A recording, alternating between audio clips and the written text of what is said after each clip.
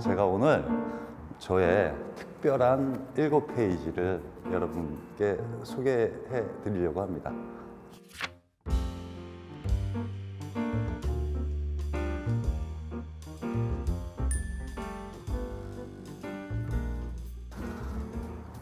네, 첫 번째 페이지, 비트.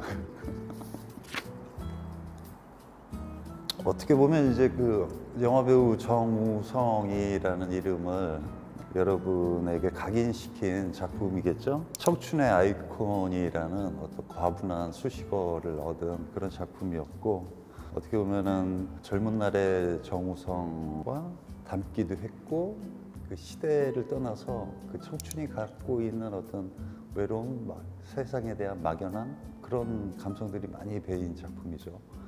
감독님이 나레이션을 한번 저보고 써보면 어떻겠냐라고 해서 이렇게 이제 나레이션을 썼었는데, 제가 학창 시절에 궁금하잖아요.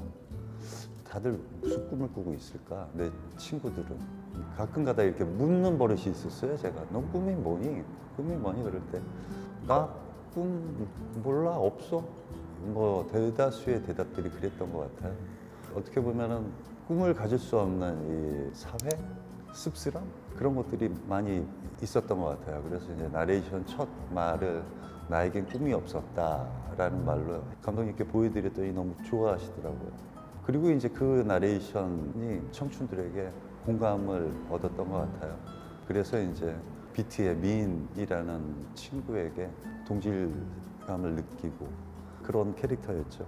네. 사실은 저는 이제 비트의 민을 벗어던지는 작업을 계속 했었던 것 같아요. 제가 이제 비트의 민에 머물러 있으면 안 될 것 같더라고요. 그리고 민의 결말은 조금 안타까운 결말이었지만 사회에서는 좋은 모습으로 성장하는 그런 민이어야 되겠다라는 그런 혼자만의 생각이 있었던 것 같아요. 그리고 이제 이 장면이 이제 여러분들이 가장 좋아해 주시는 장면인 것 같은데, 굉장히 불안한 모습을 연출하는 거죠. 속도감이 굉장히 있는 오토바이에서 핸들을 놓고, 그리고 거기에서 자유를 갈구하는 그런 모습, 그런 모습이 배어 있어서 여러분들이 가장 또 인상 깊게 생각해 주시는 그런 장면이죠. 나에겐 꿈이 없었다.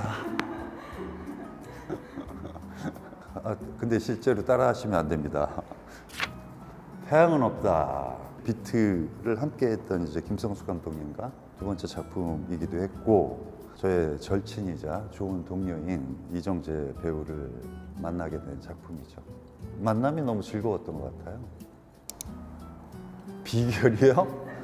이게 비결이라고 말씀드릴 수 있을지 모르겠는데, 그냥 상대를 인정하고 이해하고 그랬던 것 같아요. 그러니까 친구라는 이름 안에서 서로 참견을 많이 하잖아요. 그러니까 결국엔 참견은 나와 다른 부분에 대해서 자꾸 이렇게 얘기를 하게 되는 거잖아요. 근데 다르기 때문에 개성이 있는 거고, 나와 다른 모습이 그잖아요. 다른 모습이 있기 때문에 또 내 스스로도 어떤 면에서는 자극을 받을 수도 있는 거고, 그 자극은 결국엔 또 나를 좀 더 나은 나로 발전시키는 어떤 요소가 될 수 있는 거고요. 없어요. 없어요. 요새 또 많이들 봐주신다는 얘기를 듣고 흐뭇하기도 합니다. 내 머릿속에 지우개. 글쎄요, 이게 이제 내 머릿속에 지우개도 그렇지만 또 그렇게 여유 있는 캐릭터를 많이 맡지는 않았던 것 같네요. 제가 돌이켜보니까. 의상이 화려하거나 멋진 의상보다는 어떤 좀 생활의 흔적 있는 의상들을 많이 입히려고 노력했는데, 이제 입혀보고 나면 늘 이렇게 당황하는 그런 상황들이 벌어지곤 했죠. 이거 마시면 나랑 사귀는 거다. 사실은 촬영할 때 닭살스럽잖아요. 누가 그런 말을 해요.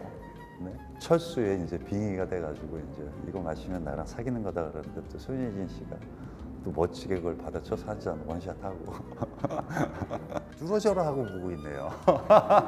뚫어지겠다. 눈싸움에서 지지 않으려는. 다음으로 넘어가 볼까요? 아수라. 김성수 감독님과 아주 오래간만에 다시 작업을 했는데, 어떤 일을 오랜 시간 지속하다 보면 자기도 모르게 이렇게 관습적인 어떤 태도 취하게 되는 상황들이 있는 것 같아요. 아수라를 촬영하면서 새삼스럽게 나를 깨우는 어떤 그런 작품을 만났던 것 같아요.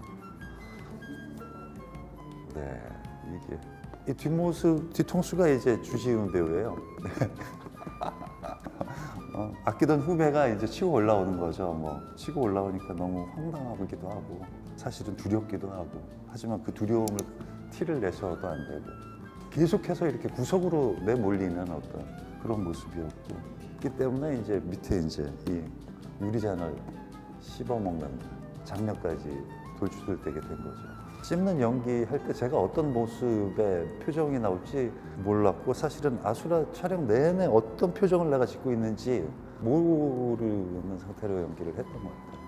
힘드네요, 지금 봐도 이게.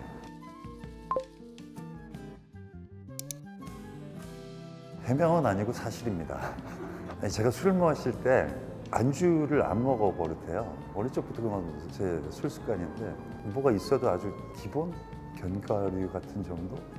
술 맛을 음미하기 위해서 다른 것을 배제합니다. 그래서 지훈이가 저희 집에 이제 안 오나? 다음 페이지로 넘어갈까요?